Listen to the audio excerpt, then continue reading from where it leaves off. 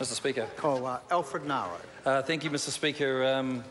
I rise to take a call on this bill. Mr Speaker, I remember coming into the House in 2011, after the 2011 election, and so I was coming at the tail end of a round of consultation in our communities around the sale of alcohol and liquor in our communities. And I know, Mr Speaker, that prior to that, in the community, there was a round of consultation that was quite significant. I was part of facilitating some of those meetings that they had. One of the key concerns for the communities at that time was the binge drinking, and especially, I suppose, the harmful behaviour and crime, and the public health problems that were coming out of that, domestic violence and so forth, that was a contributor to some of the challenges and issues that our communities faced.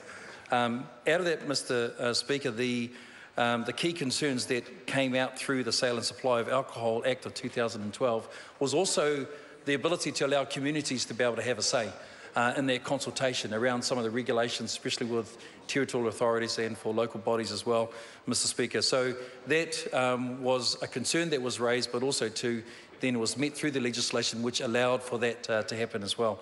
And I think, Mr Speaker, one of the things that was important in that was that how could we ensure that there was a restriction and not relax the laws, but at the same time to allow for a way that those restrictions would definitely address the issues around binge drinking. So in 2012, and being in the House when that came through, Mr Speaker, was coming through the end of that consultation, seeing that legislation come through.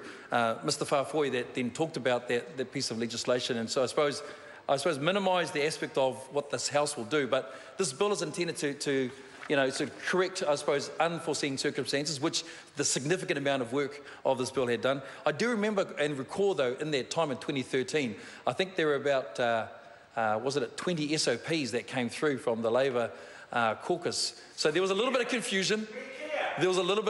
Well, yes, it did say that you cared, but there was probably a lot of confusion that reigned through there.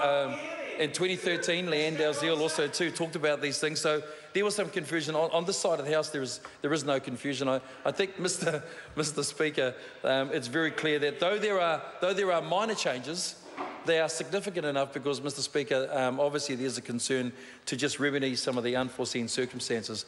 I know that the fact is that when we do talk about those circumstances and those changes, they are that in certain places where people do shop and frequent, they do want to ensure that, I suppose it's the separation really, where you can go to a place where there is non-alcoholic and low alcoholic beverages that people may want to see. That's part of a change in the lifestyle.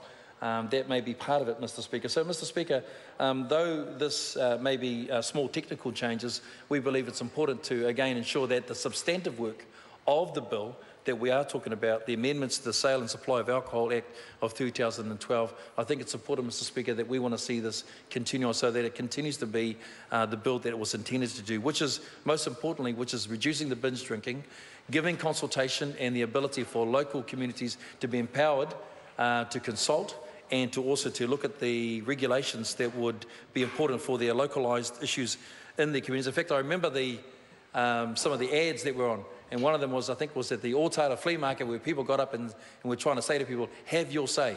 And so they were having their say, Mr Speaker, and we think that's important.